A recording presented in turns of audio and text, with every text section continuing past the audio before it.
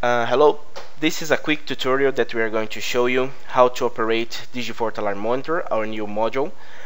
with Digifort VMS itself.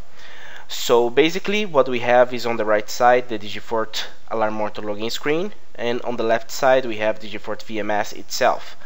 I'm going to log into the system using my username and password,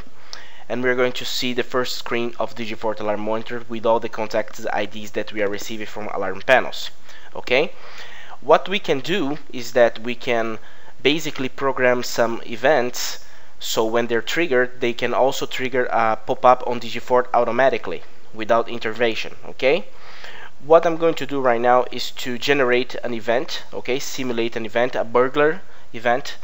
and you will see that once the contact ID is received on Digifort Alarm Monitor screen, it's going to pop up on Digifort automatically. And you can also see that we are showing Digifort Alarm Monitor on the pop-up screen. Another cool feature that we have is that we can also trigger a virtual matrix, and when we do that we just need to click on the top of the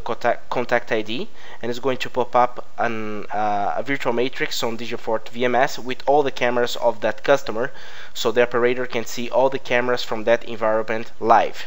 We also can see the live images of the cameras inside of the Digifort Alarm Monitor interface.